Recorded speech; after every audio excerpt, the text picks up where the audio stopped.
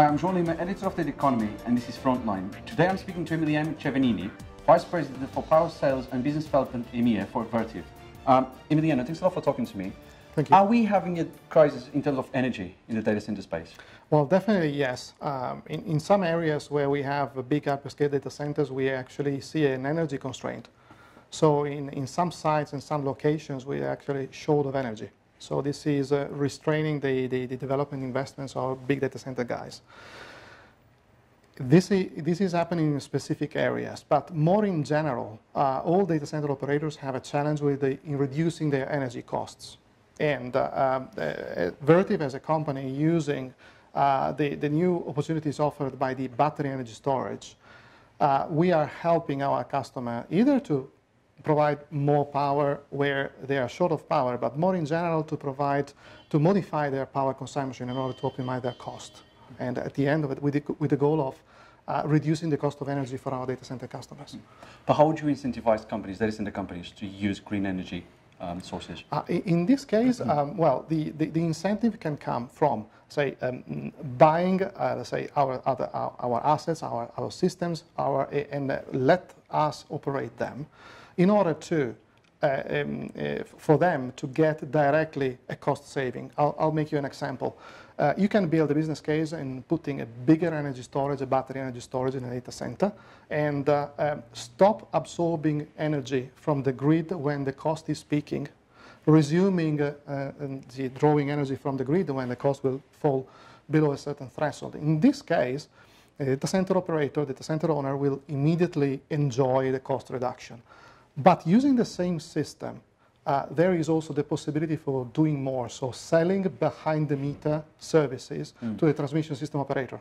And there are a lot of different services that transmission system operators are buying as a service that they can also buy behind the meter from data center customer, which are big energy users. So they have an impact in the landscape of service providers for the grid.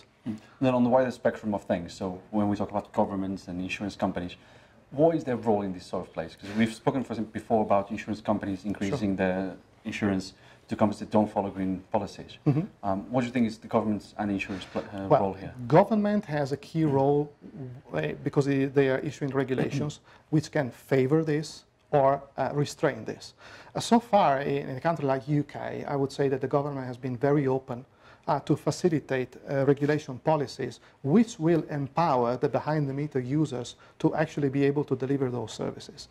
In terms of insurance companies, it's about liabilities. So our data center customers are certainly looking for getting, let's say, cost saving and or new revenues from additional services without having the full liability of those additional services. We as Vertiv and as system providers are also say promoting the use of platforms which will provide the service, have the customer to get the benefit, but with a limited liability, because we will take part of the liability. So this should help also in our data center customers not to have increased cost in terms of insurances due to increased risk and so on. So we are not only aimed in selling a system which will do something for the customer, but we want also to operate it or to provide it as a service, not necessarily as a capex. But we've recently seen some statistics that suggest that data centers will be consuming about 3% of the world's power. Yes.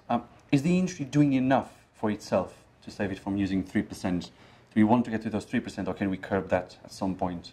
Are we doing enough? I think that we can do much more.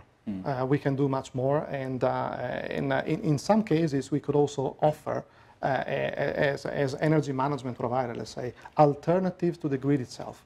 So other ways of powering data centers. This is a bit ahead of times, but I think that we will also see data centers willing to provide and power data centers with alternative fuels or with alternative sources. So actually, in terms of total absorption, I think that we will grow much more than the 3%, but not necessarily entirely from the grids. we could also implement new schemes of providing energy to the data centers. Okay. And what sort of new revenue streams can you take out of the data center? Yes. From using green policies, for example? Yes. Well, for example, using green policies, but also, well, usually green policies have an impact on the profit and loss on the balance sheet of the data center, providing capital allowance on depreciation, etc., which have been very successful. But now, also, the data center with the behind-the-meter system can really subscribe a service with the national grid of the case, sell a service which could be frequency regulation, which at the end of the day physically is the exchange of active power, using the battery storage. So they are actually selling a service. So when I refer to additional revenues, it is really additional revenues. The data centers operators could have directly a contract with the transmission system operator like the national grid and get the money for the service, but they will also get full liability for the service. Or we could deal with our customers, provide them the equipment and the operating system. We deal with the national grid and we are paid by the national grid for the service, and we reward the data center owner for the big higher cycling of their assets. So this is actually all about saving cost in terms of peak shaving, but also extra revenues coming from service contracts with the grid system operators. Another big talk in the industry at the moment is also transforming parts of the data center into a sort of energy storing house, storing energy in the data center. Exactly. What is it all about? Well, I mean, first of all, let's not forget the primary mission of the data center, which is, I mean, providing, enabling cloud services, enabling computers. Computing power, yeah.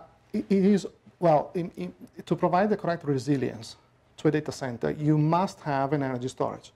Every data center today has an energy storage, being the thermal energy storage for the conditioning or power energy storage, battery energy storage. If you expand the capacity of that battery storage, then you can dedicate a part of energy for the same mission, which is the primary mission. In any case, protect the load, but use the excess power to develop other services, which could be capacity market. So when the grid needs a helping hand in terms of power, instead of turning on another gas-fired station, they ask the data center to backfeed part of the excess power back into the grid.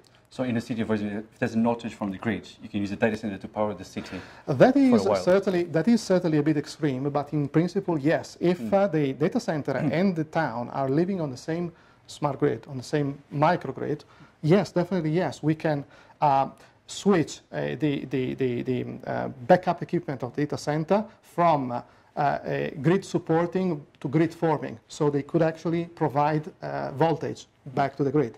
In microgrid, this is certainly, in geographical grid, I don't see that feasible, so I can only see grid supporting modes. But in microgrids, why not?